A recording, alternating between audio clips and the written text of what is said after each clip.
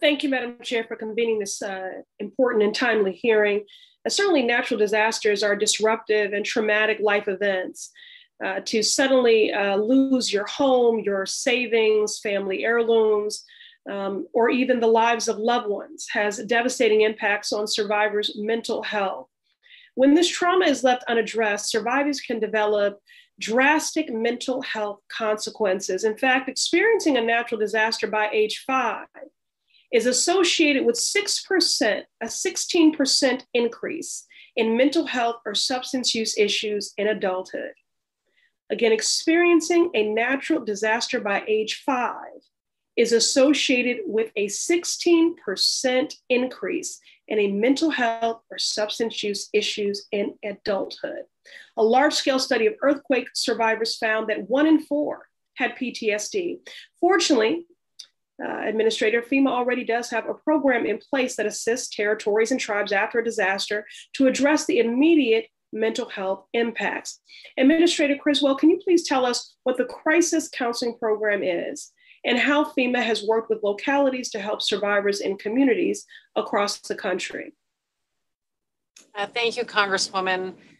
Our mental health is so important, both for disaster survivors, as well as I stress it for my employees as well. And our crisis counseling program is definitely a tool that is available to help disaster survivors manage the stress and cope with the losses that they've experienced from this disaster. It's a program that's available under the Individual Assistance Program when that is authorized for a major disaster declaration and executed by the state. Really important resource available to help individuals that have been impacted by a disaster. Thank you. And I thank you also for including your staff in that. We have to heal the healers as well. This life-saving program has been deployed nationwide in response to the COVID-19 pandemic in Puerto Rico following Hurricanes Irma and Maria, and in New York following September 11th terrorist attacks, to name a few. However, there are many people who survive disasters, from terrorist attacks to mass violence and natural disasters, that can't take advantage of this program. And Minister Criswell, can you, as you know, there are 2 types of disaster declarations, major disasters and emergency declarations. Is the crisis counseling program currently available following emergency declarations? Congresswoman, no, it is not currently available for emergency declarations. Okay. Well, I'd like to, implore you to make that change. I think it should be available under both declarations. Over the last decade alone, there have been more than 4,000 emergency declarations in the United States. Now, I represent Boston, and the Boston Marathon attack, the ripple effect of that trauma. Some of it was immediately manifesting, but some manifested later. And I think it's time to ensure survivors of all disasters can access counseling and be connected to long-term mental health services. I appreciate your agency has worked with me already on my proposal to expand the program to emergency declarations, and that FEMA does not foresee any hindrances to providing crisis counseling to help more people. We would love to follow up with you beyond this hearing, and would love to hear your response to that. Yes, ma'am. We would be happy to continue providing technical drafting assistance on making that change. Again, so important that we're taking care of the mental health of those people that have been impacted by these traumatic events.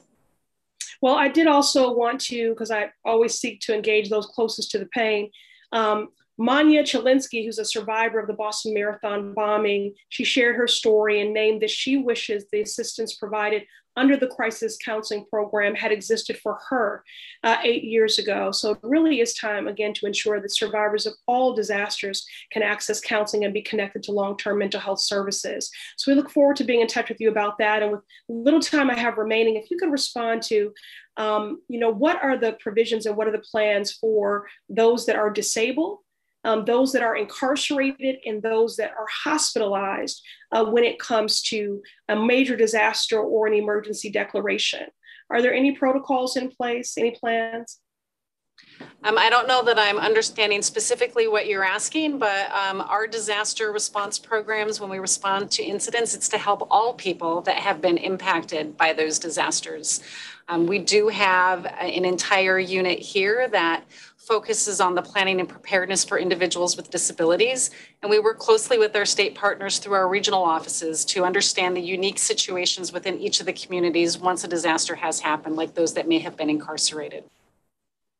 Okay. All right. Well, we'll follow up on that as well. Thank you so much. Gentlelady yields back. And without objection, Mr. Troy Carter from Louisiana.